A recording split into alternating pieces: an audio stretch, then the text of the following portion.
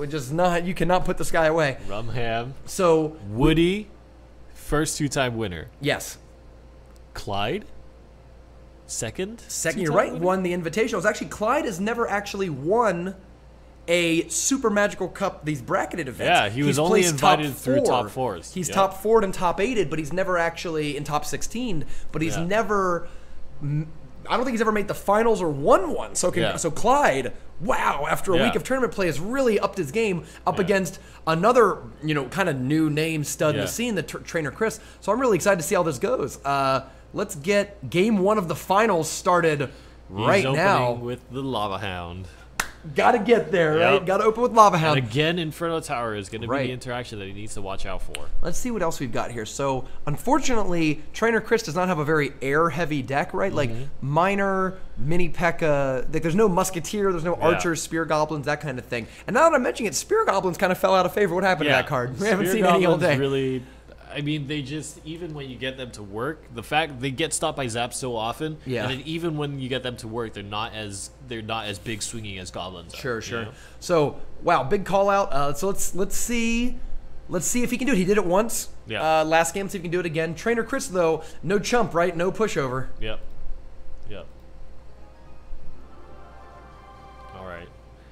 All right. Here we go. So we'll keep Lava Hound. We'll keep these up right as is. The one thing I really like about Princess against Lava Hound decks is besides you get a lot of shots on the Lava Hound, theoretically, they're pretty good against the pups. The big splashes can hit pups 2 at a time, but of course by the time the Lava Hound blows up, it's like, didn't your Princess die to a poison by now or something? But it is a threat they have to deal with. The defense. We've seen that over and over again. So if you're struggling with Miner, if you've been playing the last tournament week and wondering like, oh my god, what do I do about all these Miner decks? You've seen some clinics today on how to defend. Place your collectors in the middle, be ready with your Mini P.E.K.K.A, and you can guard your collectors and still be able to pump up all that extra elixir. I love these minions on Clyde's side. We said there wasn't a lot of anti-air stuff in Trainer Chris's deck. Those minions are going to be a very strong defense. Just because they're going to counter almost any push that Trainer Chris can put together. This is one of the first games we've seen where players are just pumping up. Oh, and again, another good defense by Clyde. I like that he played it right in the corner there. And Clyde very smartly played optimal positioning. That, because he played it on the top right of the collector, each side that Trainer Chris would have played has a high chance to tag onto the Mini P.E.K.K.A. And Clyde also just outguessed the Mini P.E.K.K.A on the other side. So Clyde is definitely ahead. He was able to defend his collector and then attack the others, which is, of course, the combination you want to have, right? Now Clyde can play a third collector, and you can see a big... Oh, wow. That one's going down, but it's also a little late, like in the sense that that collector was mostly empty. So this collector is free because the Miner, of course, was just committed to the left side. So Clyde has a collector for sure. If Trainer Chris loses this next collector fight, then Clyde will be a collector up. Absolutely. And that's great for him because he's playing a Lava Hound deck. Hey, and that's a great timing, by the way, that he played the Lava Hound right when Trainer Chris played the Collector, because that means Trainer Chris didn't have the full Elixir bar to rush the other lane and really punish him. Ice Spirits against Inferno Tower? Nice. This setup is very difficult to Inferno Tower right now. Oh, you're right. He doesn't even play it. He had it hovered, but he just couldn't do it. And it gets in on the tower.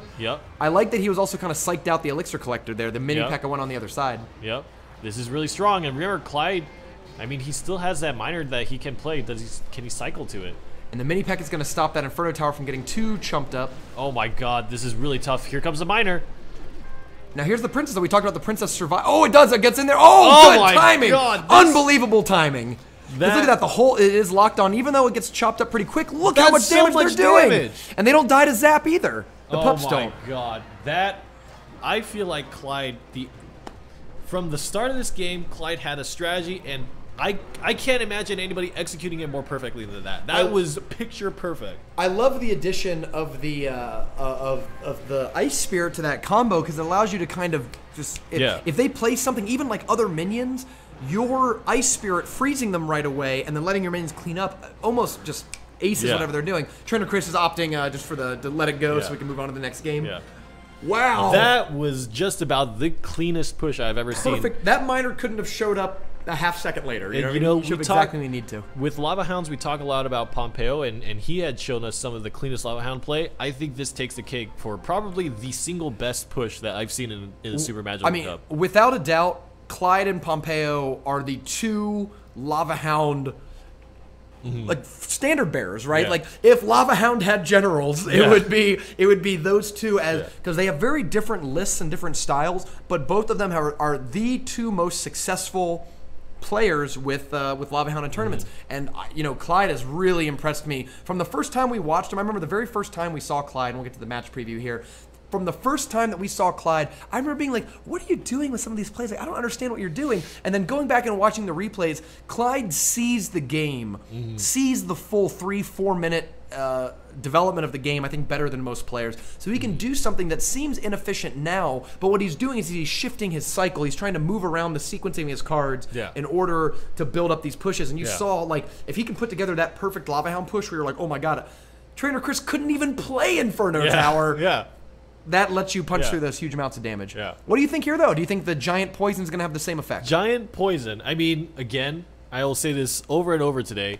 The best card to use against Inferno Tower is Minions, and it gets extremely complicated when you don't, but Clyde is very good at playing the Barbarian Giant combination, kind of the Jason-esque Barbarian surrounding the Giant. Well, Jason did that he did that a few times, but Jason likes to combine Giant Hog Rider with Barbarian, right? And that's kind of what Clyde has to do. The only thing about that is it is damn expensive to do that. So we'll have to see. I think Clyde needs to play a little more precise. If Clyde defends his collectors like he did in the last game, he's going to find very much success against Trainer Chris, because Elixir is what his deck is all about. I mean, Clyde, this might be something that I would always say with Clyde, because he plays big bodies, right? And big bodies means Elixir. Elixir management, Elixir efficient defense, Elixir saving, and then also making sure that you have collectors. Yeah, I definitely think that Clyde's going to have a harder time, because besides not having minions, putting barbs up front is like not the worst idea, except that he's got Zap, Fireball, Princess, and Mini P.E.K.K.A. Like Zap plus Mini P.E.K.K.A. will wipe out those barbs, and then suddenly the Giant's exposed, right? And so, Fireball just on its own, right? It's just Fireball plus Princess is an incredibly cost-effective method. Especially if we see Clyde do something like play barbs to defend against minions, right? Like, or play against, I'm sorry, Miner. When the Miner comes down, if you play barbs to defend against the Miner and they all get fireballed, you're going to be real sad.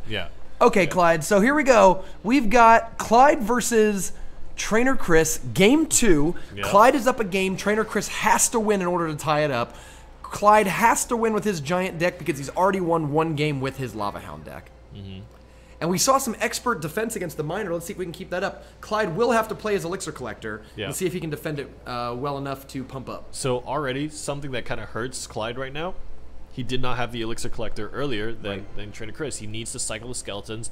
And look, just the fact that he wants to wait until 10 Elixir because it's a safer choice just further delays when he plays his Collector. And here it comes. And the other thing to what note, timing. The other thing to note is Clyde's other deck had the Miner. So actually, Trader Chris's Elixir Collectors can only be challenged by Poison. You're right. That's actually something I hadn't thought about until just now in the match, is that, yeah, like the Miner, even though you use it with the Lava Hound, it's perfect for those times when you're cycling between collectors because you can attack their collectors. It's kind of this two-stage game plan when you're playing Lava Hound. You don't even need to, get the Skeletons down? Yeah. Oh, nice. Nice. I was like, he doesn't even really need to, oh god, that Zap. Oh, and then he got a Collector, he got a P.E.K.K.A. down on his own. And that P.E.K.K.A. is actually going to not only absorb a lot of charge, but do a little bit of damage to it. And the Princess is tagged on, but I don't think that didn't hit the tower. Oh, actually, the Poison is doing really, really well. And the Giant might make it to the tower. And there's no high damage units in Trainer Chris's deck. And so this Giant is going to get maybe 2 more swings out here. Very smart by Clyde to play the Poison up there. I was like, why wouldn't you poison the tower? Don't you always poison the tower? But then looking at it, a Poison, the entirety, all 10 seconds of Poison, does 1 punch of Giant damage. So if you have to play it out of position in order to get your Giant to the tower, the Giant will make up that damage very quickly. Yeah, if you had to make a sacrifice and you thought that there was an opportunity to get your Giant there, you want to get the Giant there. And it's those little degrees that matter. Like, I've noticed from playing in tournaments, it's so, like, you have to be perfect. You have to know exactly how to get an extra 100, 200 damage out. Split barbs. Interesting choice. I like it because it helps. Well, that's actually weird. It's not going to be so great against the Inferno Tower. Okay, we'll see. I mean, this... Okay, I'm getting concerned for Trainer Chris right now because this is the second Giant is... Oh, look at that, though. There's no Zap either, but But again, neither giant's particularly weak. But I think that giant's... Oh, it doesn't go to the other side. I was expecting it to maybe drag to the left. Yeah, this is tough. Trainer Chris is going to really need to pull out all the stops because now he also has to make sure he handles the princess. Oh, 19 seconds left. God, and I Clyde, think this shot is Clyde, going to take one more shot. Giant poison plus... Does that finish it? I mean, it does. he's gonna defend. Oh, it doesn't. No, I mean 9 because he's got the zap. You're right. He's got the zap. Yeah, he's got the zap. Wow, Clyde 2 O's. Is the best giant poison player. Oh yeah, absolutely. I mean, he's yeah. Like actually, oh my god, wow. Clyde stomps through the field, takes a 2-0 win, a pretty decisive 2-0 win in the finals. I'd say that was very decisive. I mean, both of those games, it seemed like he was just in the driver's seat the entire time. Congratulations, Clyde, taking it home. Wow. So what did you think about the meta today? Like overall, so let's take a look at some of the top decks. The top 4 players we saw. A lot. I feel like just from our spectating experience, first of all, I think there was a lot more Furnace Miner Poison. I think that is kind of the de facto go-to. I don't want to play triple legendary, but I also want to play a very successful, consistent tournament deck. And I think that showed up a lot. So slightly more. I think it was what we